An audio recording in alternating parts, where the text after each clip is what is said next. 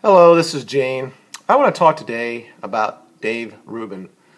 Today he put out a video talking about identity politics.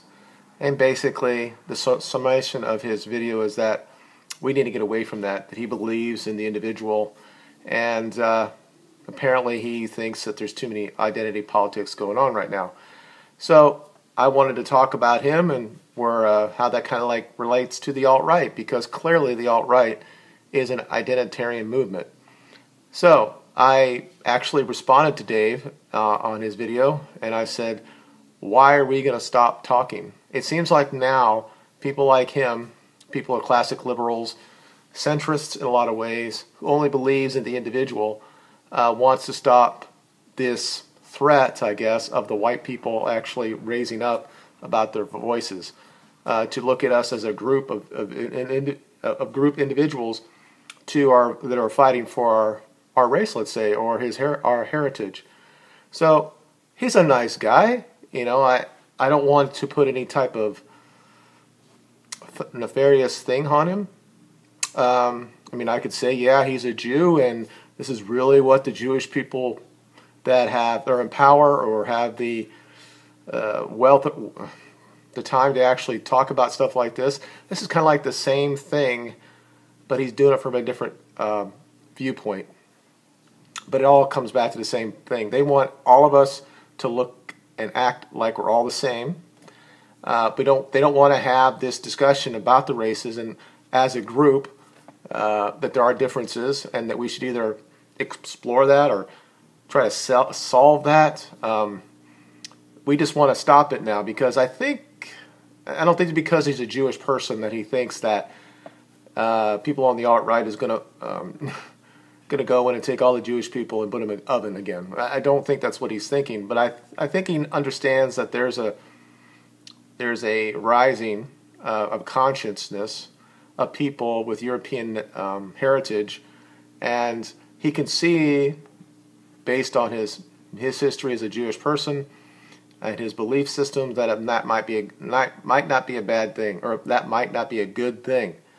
But my problem with him is why, even though he talks about Black Lives Matter and other identity groups, he never really said that they should stop advocating for their race. He's only doing it now. And to me, it's kind of like something's up here. The only people that will ever stop advocating for their race have been white people. Now all of a sudden you want us to say, no, we're not going to do this because we're going to listen to what Martin Luther King said, that we're going to judge people on their character unless not the color of their skin. Those are all great ideas. All of us on the alt-right probably thinks the same thing. Unfortunately, that's not how it works in the real world. Individually, you can find somebody from a different race or different culture that you can have a relationship with, that you can have friends with. But when we're talking about identity politics, you're talking about groups of people, these discussions need to continue to go on. So when somebody like Dave Rubin, who is he's an atheist and he's also a skeptic, and he had his awakening. He was a liberal, but now he's been red-pilled to a point. He's at that same top thing that I talk about all the time about, especially lefts that come across. They only go to some area. They don't go further enough down to see. It's like he would see himself in the mirror. You know what I'm saying? So they want us to pacify people on the right, people that might support the alt-right, so that we don't get so involved with identity politics. Just stay up here at the alt-right. Just say that people on the left are a little bit too much SJW-ish, and we need to stop doing that. And if we stop it on that side, it'll help everybody. He doesn't want white people to actually advocate for themselves. And I find that disingenuous, because I know he wouldn't say the same thing to black people or Asian people or Latinos or Hispanics. He would never say you can't have these marches, that you can't do this. And he still believes in the back of his mind that there's privilege in this country, that there's a lot of racism that goes on in this country. So it's just interesting to see him talking about it.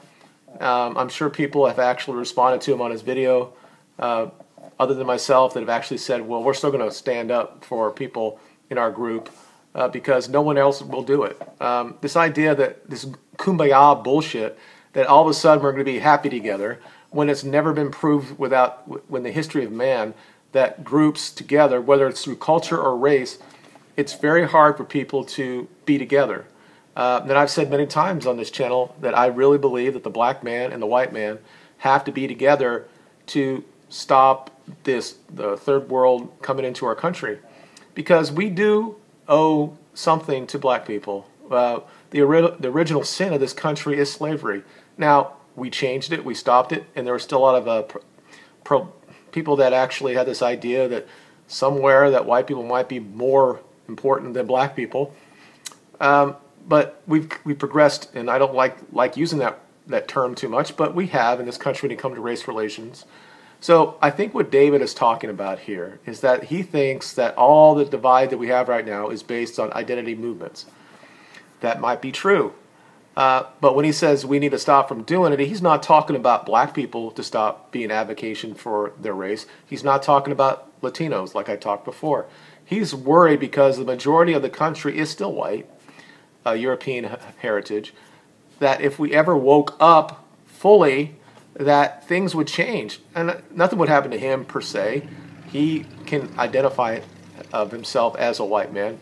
He clearly said he's an I can't say the one that's the part of the Jewish people that are the most smart. I can't say that name. So he's not really white. It doesn't mean that he's still part of the culture, and he has assimilated in this country and all other stuff. In the United States, still, whether you want to call it, people on the alt-right will say that it was a white country. I think that's too myopic. I think that we're still multicultural, but I think what we need to recognize is that people from European heritage and the people from Africa, their descendants should be looked at as Americans. And I've always said that on my channel. But I'm not going to sit there and say I'm not going to advocate for my race or my group of people. And regardless, I mean, there could be mixed people that are they're half white or half black or whatever. They're still part of my my heritage as well. You have to understand that you just can't have a litmus test saying that, well, you're 3% African, so you're not going to be part of whatever this movement would be. It's that thing between civic nationalism and the alt-right, and a lot of people are in between what they need to do here. I know what I see in front of me, and I understand how very important getting the message into the black community. They have their own quote-unquote black movements or everything that advocate based on the color of their skin. Now, if Dave would have came out today and said that all of this should be stopped, that we should all love each other, that would be the most liberalist thing ever, and it doesn't really jive with the facts on the ground. No matter how much you think that we can do this, maybe it's just a fault of being human that we can't get past the color of your skin or the other issues that are indicative on a group level, how you compare whites to blacks and other races, and all I want is the ability to discuss this, to understand that as a group we feel threatened, not just because they're minority and we're going to be a minority later on. It's that there's more than that. It's in the media and everything else, and we don't like the fact that when we talk about this, we're being called paranoid. And now guys like Dave Rubin, that I watch, that I've supported him, is now basically saying that we should say anything about this, that we're better than this, that we shouldn't fall the prey of identity politics. You can call whatever you want to call it. I call it about advocating for the group that I'm in, my culture, which is European heritage, and understanding that Europeans were white people, that this country was founded by white people. What that means, whether it's good or bad, we did do this, and the fact that we just allowed, through our ulterior motives, that we allowed all this shit to happen.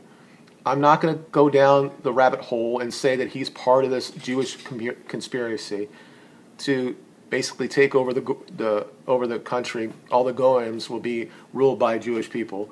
people on the alt-right, the really hard alt-right, will probably talk about that. Maybe somebody will respond to this and say things like that. I'm saying what's right in front of me and what we need to do in this country.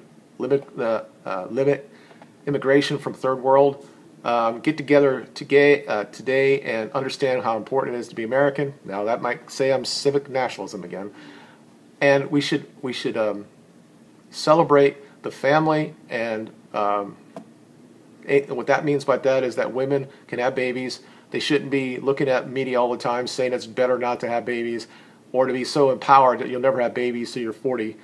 This shit needs to stop, and we, as still the majority of this country, can change that. It sounds like another way to stop us from doing what we have to do to save what we created. And basically that's it. If you have any comments, let me know, and we could talk about it below. Tell me if I'm off base. I think I'm not. It just seems like where he's coming from is something I've heard a lot.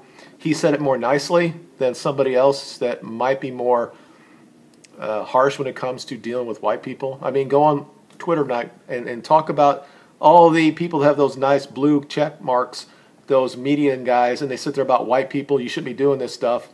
And then they get called out, and they're, well, I'm not white, I'm Jewish. There are hundreds of examples of this.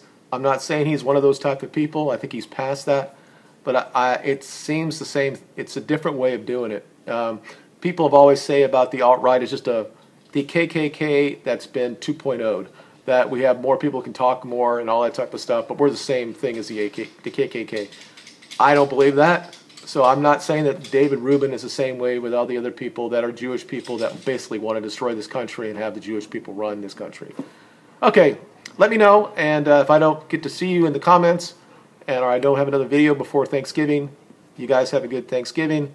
That's a good European thing. So you guys have a good weekend, and I'll talk to you later. Bye.